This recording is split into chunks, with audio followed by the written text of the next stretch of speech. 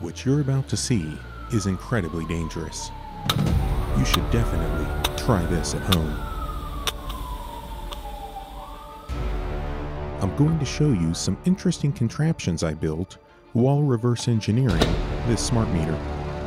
I even made fuming nitric acid in my garage so we could look inside some secret microchips the manufacturer doesn't want us to know about.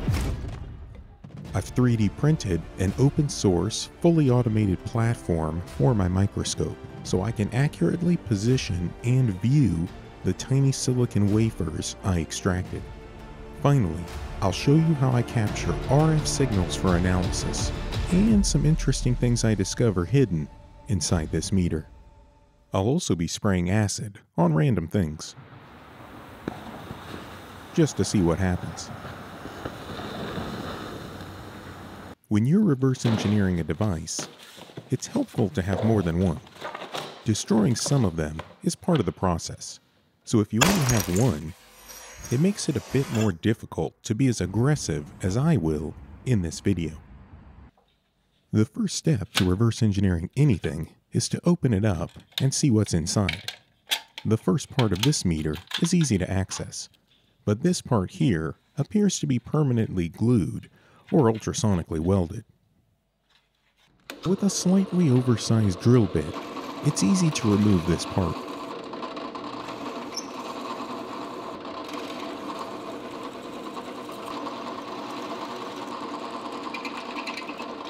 Of course, now we can't put it back together without someone noticing we were here.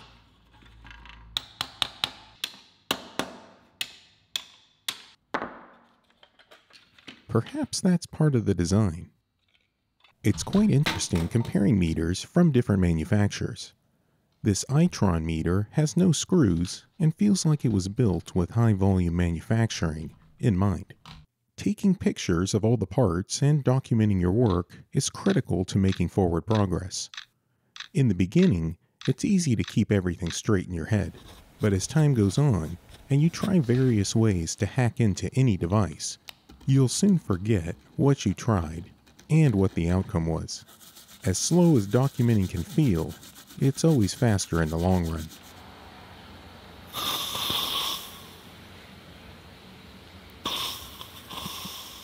Take for instance the parts on this board. I can't find a single datasheet online for any of these. Normally, when you search for a part number online, you get a specification sheet and documentation telling you how the part works. But sometimes a company will get a custom part made or design one themselves. This is known as an ASIC, short for Application Specific Integrated Circuit. But how do I learn how to design a chip, and will it make me a better person? Then the answer is to check out my Zero to ASIC course, where I've helped hundreds of people like you to design their own chips, and yes, you'll be the best person ever. In those cases, nothing has to be shared online. This seems like one of those times, so we're going to need some acid. Remind me not to spill this stuff. You see, in order to dig a bit deeper, we need to take a look at the silicon inside the microchip. This will let us see if it's just a relabeled part or if it's really something custom and what it might do. Sometimes, in the case of this water meter I took apart, the unknown part is just a relabeled component, like slapping a different name over the top of a product. I found this out by using nitric acid to dissolve the epoxy case enclosing the microchip. This is known as decapping.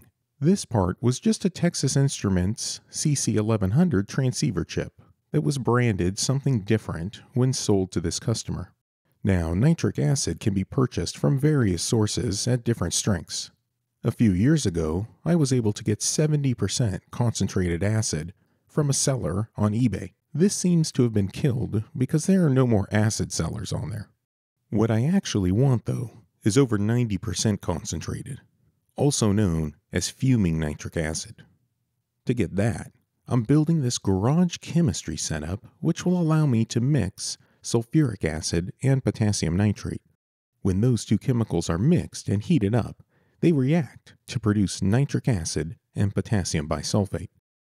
Pure nitric acid boils at 83 degrees Celsius, while the potassium bisulfate doesn't.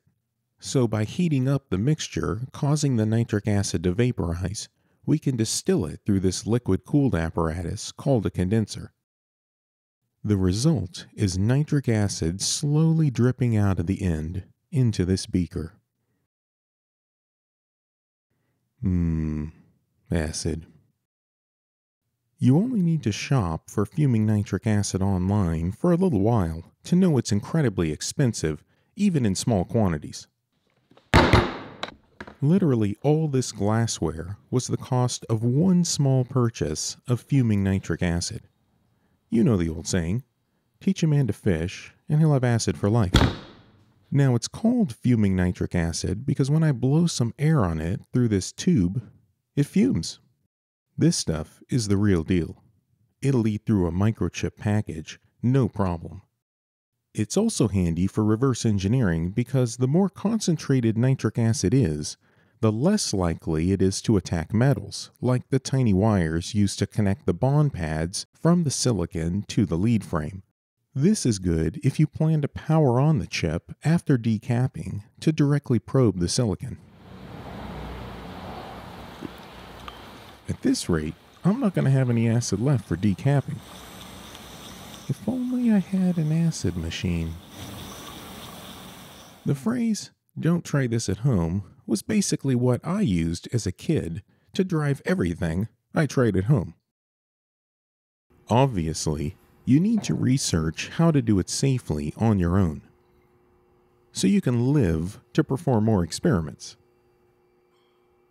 If you want a deeper dive into how I built this and what I learned along the way, check out the nitric acid post on my Patreon. I want to look at the silicon inside these unknown microchips, so let's give them an acid bath. If we heat the nitric acid at the same time, it will accelerate this reaction. As the acid reacts, it eventually is no longer effective and must be rinsed off using acetone. I'm rinsing into this bowl, which also has baking soda in it, to help neutralize the acid. We keep repeating this acid rinse cycle until we get to the silicon. Now that we've gained access, we can clean it with some isopropyl alcohol in an ultrasonic bath. This is like a massage and a day spa after spending the morning drowning in a bath of acid. Now let's head inside and take a look at these under a microscope. This is an Amscope metallurgical microscope, but it didn't show up this way with this cool automated platform. This is what it looks like when you buy it with the manual stage. It's capable of transmissive and reflective microscopy, which means it can shine light up through a slide to look at the transparent material or down through the objective to illuminate something opaque. Let's remove this manual stage and install the automated delta stage for finer control and the ability to create large, stitched images of our microchips. With this, I can take a ton of super close-up pictures and then use some software to stitch all of them together and create one mega image. The delta stage is made by OpenFlexure, and it's open source. You can 3D print one of your own. Plans are available complete with software to control them using low-cost parts, like the Raspberry Pi and an Arduino microcontroller which drives the motors. Since I am only using the stage under my own microscope, I had to make some changes to how I control it. You can check out a more detailed video on how I built, calibrated, and control the stage on my Patreon. Now let's put this microchip on there, move it around, and see what we can find. At first, I'm just looking for any identifying marks that could help me determine who manufactured it and ideally a part number. Information like this is generally placed on the silicon if you look around. By sending coordinates to the stage, I'm able to tell it where on the XY plane I want it to move, and then control the Z axis, which is up and down, to focus it. I don't have to physically touch the microscope at all. Reverse engineering is about digging to see what you find and then using those clues to inform where you dig next. It's rare that I find a smoking gun, but with enough clues and detective work, it's possible to find out a lot about a device that the manufacturer might want to keep secret. If you want to check out more silicon images, you can visit John McMaster's site for some very detailed, high-resolution views of microchips. The problem we have when doing things like this is the need for a bigger reaction each time. I mean, when does it end? That's a trick question. There is no end. Now let's take a break from the microscope to check out some security measures used to ensure the integrity of the meter. When they install a smart meter on your house, they don't want you removing it or tampering with it.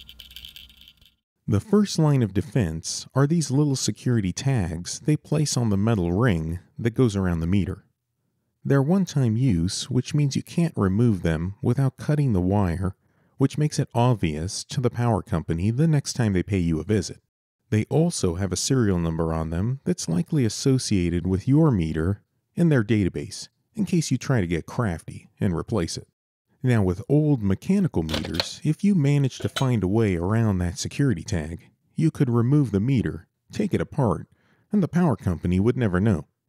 There's no logic inside, it's all mechanical components, and unless they hit a tripwire of some kind, all they could do is replace it if they suspect something is wrong. Smart meters are different though. Getting that tag off is just the first step. Inside, they have ways of recording the events that took place during their removal. Since most transmit data wirelessly back to the power company, they can report when they lose power immediately. If no one around you lost power, then it's clear something happened to that individual meter, like being removed. They also have a vibration sensor, which detects any shaking. If it detects shaking with a power loss, it can save that data internally as a tamper event and send it back wirelessly at the same time to alert the power company something fishy might have happened.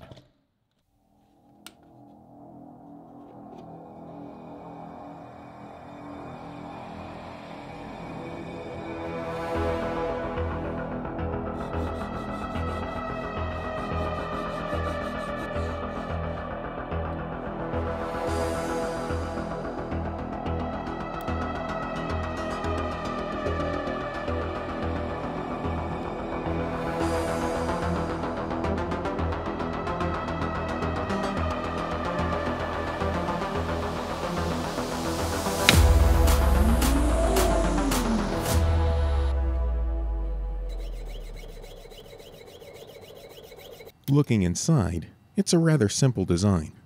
Just a little metal ball that causes light to be blocked. This results in a changing voltage at the output the smart meter can detect. Now, nothing is impossible to defeat.